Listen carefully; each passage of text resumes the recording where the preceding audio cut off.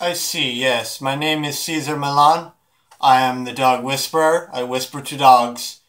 So you have brought me here today to help you discipline your English bulldog that seems to be coming out of line in its discipline.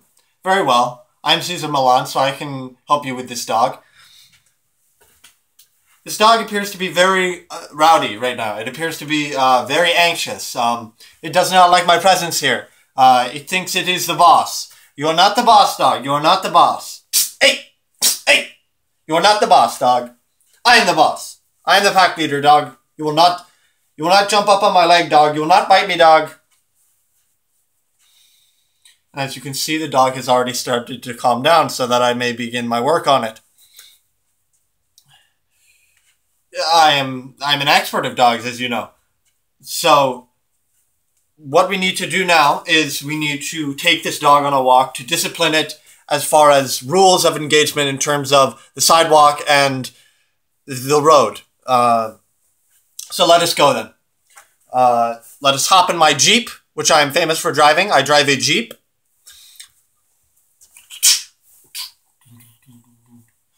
Right.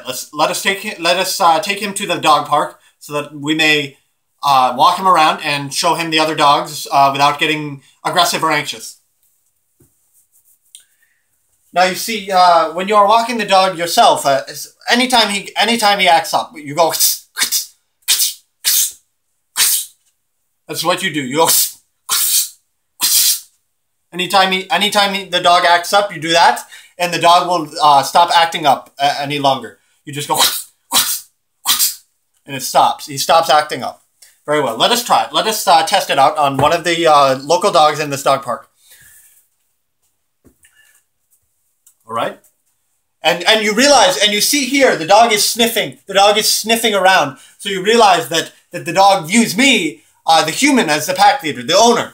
I am the pack leader. I am the leader of the tribe, as the dog sees it in its dog brain. The dog brain sees me as the sort of tribal, the chieftain, the head of the patriarchy, so to speak. I mean, if you're a female, then it may be a matriarchy.